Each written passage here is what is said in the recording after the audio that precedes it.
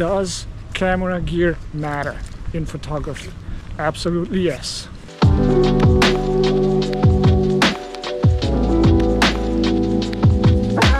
Well, hello again. How are you guys? Welcome back to another video. I am Adrian, and today I'm at International Buddhist Temple here in Richmond, BC.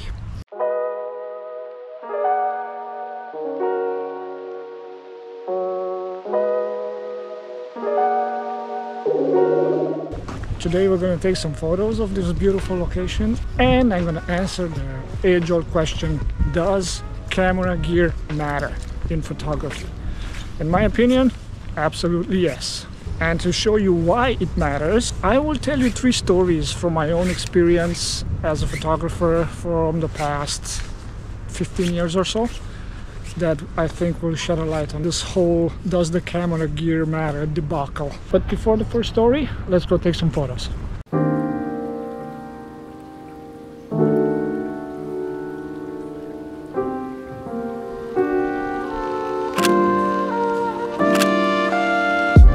Okay, let's cross this crosswalk over here and go into the Zen garden, which is very beautiful.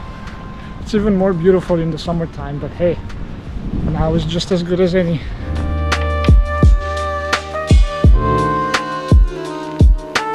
This beautiful bridge makes for a nice symmetry if we shoot it from the middle, but from the other side, because I have the building behind me over there, and it's gonna look nice with the building rather than just with this empty space over here. Okay, let's see. Do we have people in the frame or not?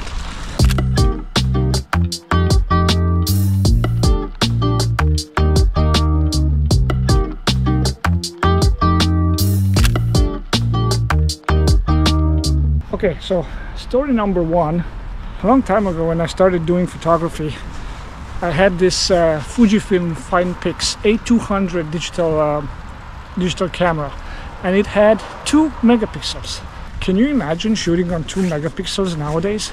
I can't, because when I got my hands on one of these, it was a Nikon D5000, and I believe that was what, 16 megapixels? I don't have to tell you that the difference was astronomical. Going from 2 megapixels to 16 megapixels, it was huge. So yeah, it does matter, the gear, because with 16 megapixels you can do so much more. Even if you shoot a little bit wider, you can crop in a little bit to get the subject a bit closer. You have more detail, you have more sharpness. So obviously that jump from 2 to 16 really mattered. So yes, if you're serious about photography and want to take good photos, quality photos, then yes, gear matters. Every megapixel matters, and in my case, every megapixel mattered.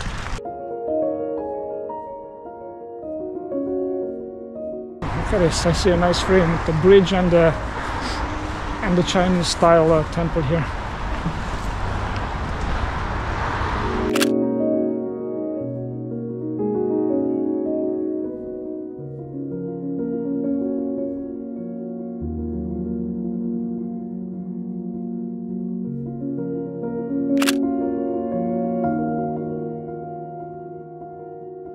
Very beautiful. Now we're going to go inside the temple. Look at this beautiful temple here.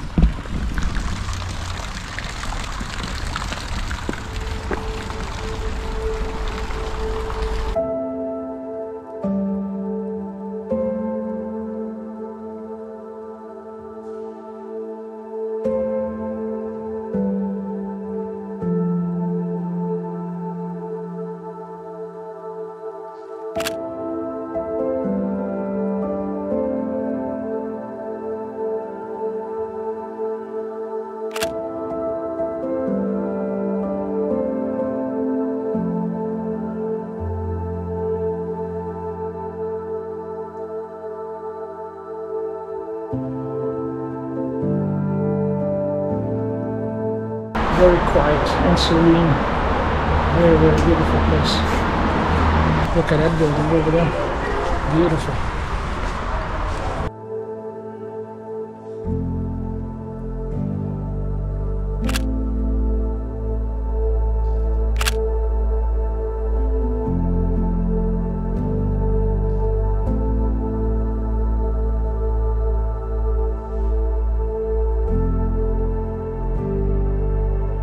There's another story I want to tell you about equipment and why I think it's very, very important. So I mentioned about that Nikon D5000 that I bought as my first camera. So that camera came with the lens, the 18 to 55, 3.5 to 4.5, I believe. Anyway, that is the kit lens. And I've been shooting with that lens for a good amount of years, maybe 4 or 5 years, until I decided to buy a prime lens because I knew they were sharp and they are higher quality. So I bought the Nikon 50mm 1.8, and even till this day I can't believe the difference in quality from that Nikon 1.8 50mm, because going from that 18 to 55 kit lens to the Nikon 1.8 50mm, it was huge. I did a portrait shoot with a model, and just the quality and the sharpness of that lens, I could not believe. Her eyes were so sharp and her face was so sharp and her hair was so sharp. If you think camera gear doesn't matter, let me tell you otherwise. And you know, gear is not only important because it gives you higher quality images, it also makes you become a better photographer, because as soon as I shot with the 50mm 1.8 and I saw the sharpness and the quality in those images, I thought to myself, wow, what else is there? Because I want to try, I want to get better, and I want to try different camera gear, different techniques. And I think that's why it's important to own better gear, because you become better.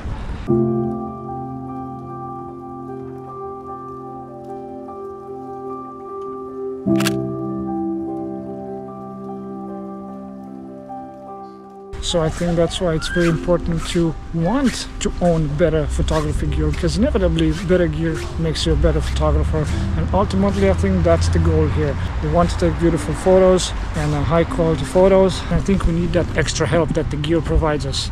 And this will take me to the last story of today, which is about ND filters, aka neutral density filters, because when I started out using these filters, I ordered some really cheap ones from China, from AliExpress I believe it was, and man, they were bad. They were made out of this cheap plastic that blurred out my photos. They were really not sharp at all. Color temperature change in the photos, they were all purpley and green, just horrible looking.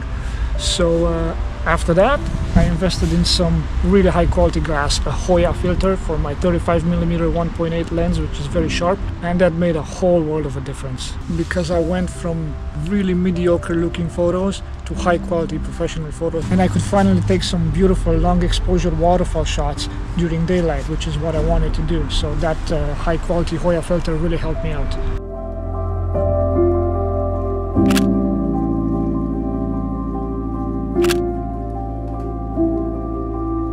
Alright, so there you have it. That's my opinion about gear in general. If you do want to become a better photographer, if you're serious about photography, invest in some good gear, because it will only benefit you in the long run.